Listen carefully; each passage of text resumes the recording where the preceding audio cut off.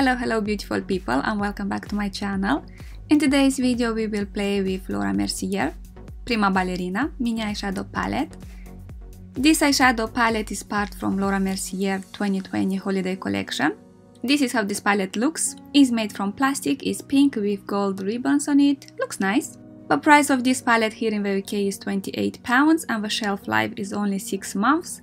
I guess it's so short because of the eyeshadow formula. All the shades have like a creamy formula. On the back of the palette we have names for the shades, but they are sticked upside down, and this isn't a problem.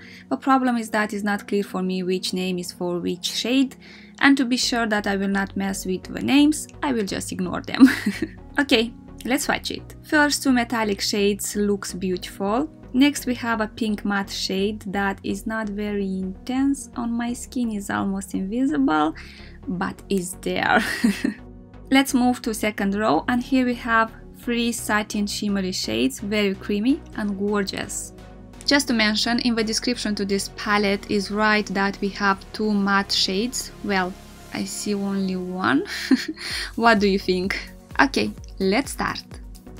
And first I will take this beautiful matte pink shade, and with Zoeva 228 crease brush I will blend it on the crease. The color is not very visible on my crease, but the good side is that it's layering pretty well and it blends very easy. Now I will take the darkest shade from this palette and I will pop it in the outer corner of the eye. I'm using Zoeva 225 eye blender brush. Here we have a satin dark brown shade. Now I will take a clean blending brush and I will blend the edges. It blends very easy.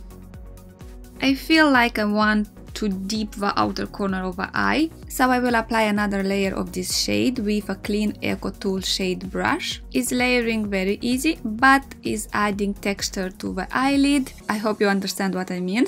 Okay, now I will take this beautiful shade and with a Lancome brush I will apply it on the entire eyelid. This shade reminds me of my youth. When I was a student I had a no-name eyeshadow palette that had approximate this shade, and I remember that I love it and I use it till the end. Sweet memories. Just to mention that, and this shade adds texture to the eyelid if you layer it.